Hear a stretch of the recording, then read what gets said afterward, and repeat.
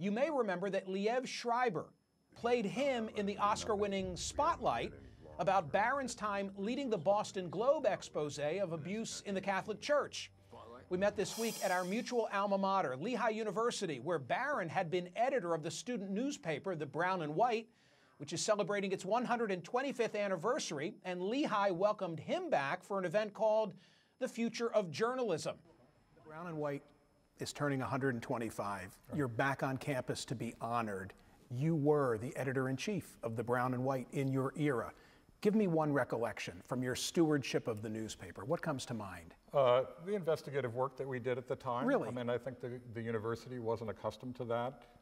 We had a number of people on our staff who were good at it.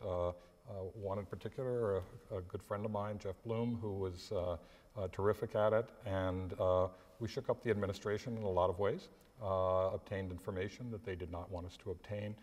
Sounds familiar, by the way. Shaking up administrations, getting information they don't want you to get. It was very good preparation for the rest of my career and my life.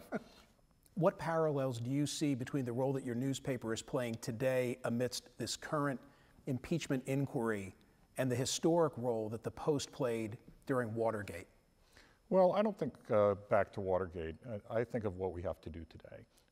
And I recognize that our job is to provide the public with the information that it needs and deserves to know in a democracy. And so I think that that's what our mission is. I think that's what we have to do is make sure that we fulfill that mission, that we focus on it, that we don't get distracted by the attacks on us, by the polarization in American society, but recognize that the reason that we have a First Amendment in this country, the reason the founders wrote that amendment was so that there would be a check on government. You referenced the criticism. The president, I think just today, referred to the media as scum. He calls fake news. He refers the media as being corrupt. Do you think he does that for political advantage or because that's how upset he is with the coverage? I think he does it largely for political advantage, frankly. I think he does it because he knows that it's helpful to have an enemy. He knows that the press is not beloved in the country, and so they make a very convenient enemy. And he wants to position the press as being the opposition party so that the press will not be believed, so that he can undermine the credibility of the press.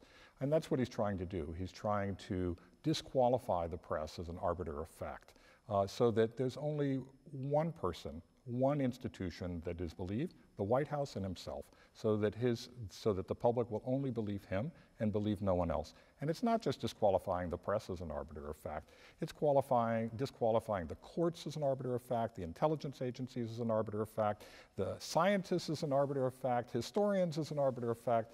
Any independent source of information is being disqualified as an arbiter of fact, or would be if he had his way. You defended two Washington Post reporters recently, Philip Rucker and Ashley Parker, by saying in part, the president's statement fits into a pattern of seeking to denigrate and intimidate the press. It's unwarranted and dangerous, and it represents a threat to a free press in this country. What kind of a threat? A physical threat, a censorship threat, a combination of both?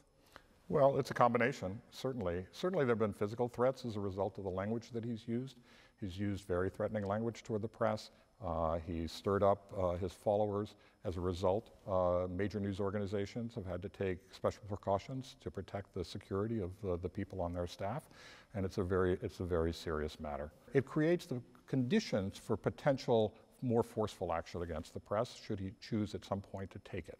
I saw that via Twitter you embraced a speech that was given at Brown by A.G. Sulzberger, the publisher of The Times. It had to do with the security of reporters overseas. Will you speak to that? Yeah, I'm very concerned about that.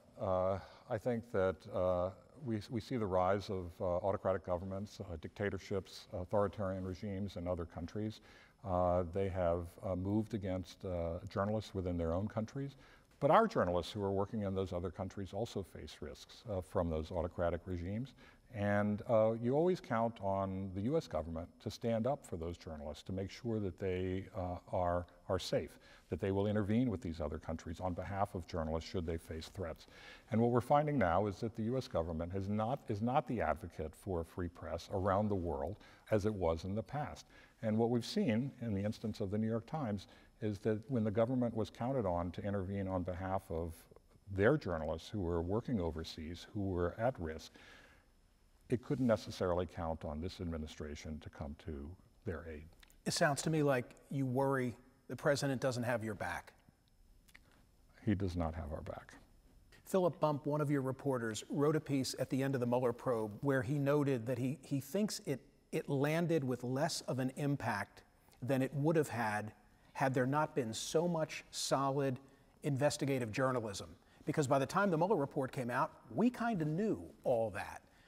Might we be headed in the same direction in the impeachment inquiry, that whatever shape it takes, when it ends, by the time we get there, hey, we read it in the Washington Post or the Times or CNN?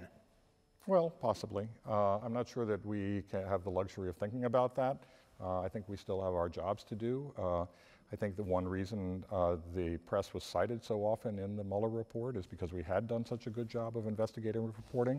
The Mueller report actually, contrary to what the president said, validated so much of the reporting that was done. Sure, there were some errors along the way. I can't predict, I can't be a pundit. All we can do as an institution is do our jobs. Democracy dies in darkness. That's your mantra. What's the condition of our light? Well, there's some, we still have a democracy, I'm happy to say. There are some threats to that democracy. I think the institutions in the country are being tested in a way that they have not been before. The press is one of those institutions. The courts are another institution. Congress is certainly being tested as to whether it's willing to assert its rights.